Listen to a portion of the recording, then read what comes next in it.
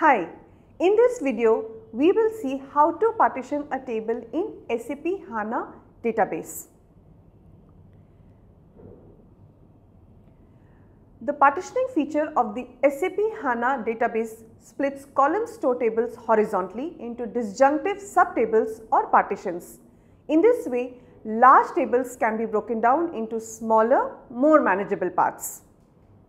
Partitioning is typically used in multiple host systems, but it may also be beneficial in single host systems.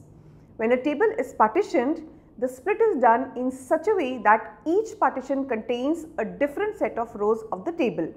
And to specify how the rows are assigned to the partitions of the table, several alternatives are available.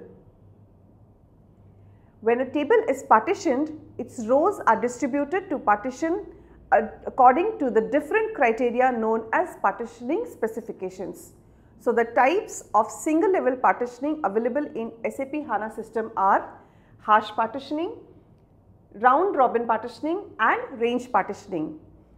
Partitioning is done using SQL query in SQL editor, and you have to use different syntax for different partitioning types.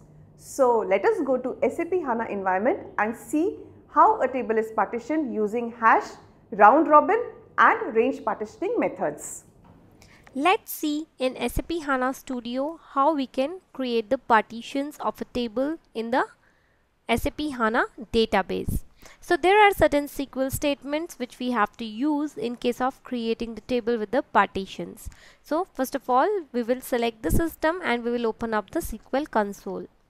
So the first statement here is, let me copy this from the notepad to my SQL console. So what this statement is doing is that this command will create the 4 partitions of a table. So to create the 4 partitions of a table using the round robin, we can use this SQL query.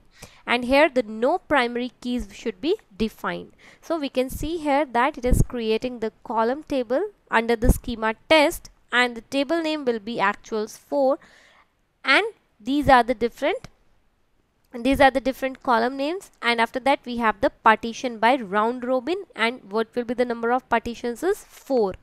So if we execute this statement, so we will see that the statement is successfully executed. So what it has done is has created the column table with the 4 partitions inside it. After that we have a different option of creating the partition by hash. So what is the statement which we have to use is, we have to select this statement and we will go here. After that we'll put this statement here. So this statement will create the 4 partitions on column A and B, and we need to specify at least one column. So here what is happening is that we are creating the column table, and here we have to keep the table name, that is the schema.table name, and these are the different columns of that table, and this is the primary key, and this is the partitioning by hash, and here we have to specify the different columns. Then we have the range partition. So in the range partition we can create the dedicated partitions for certain values, and we should have in-depth knowledge of the table contents for partitioning columns. So let's see the example of the range partition. So let's copy the statement from the notepad.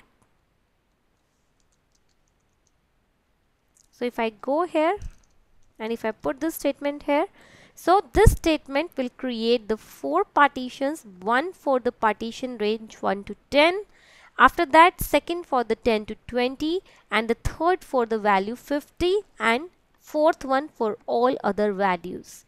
So these are the different SQL statements using which we can create the different types of partitions in my SAP HANA database.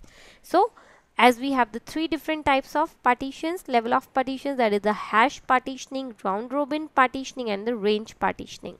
So we can see here that this first SQL statement, this is for my round robin. After that this is for my hash partitioning, and the third one, this is for my range partitioning.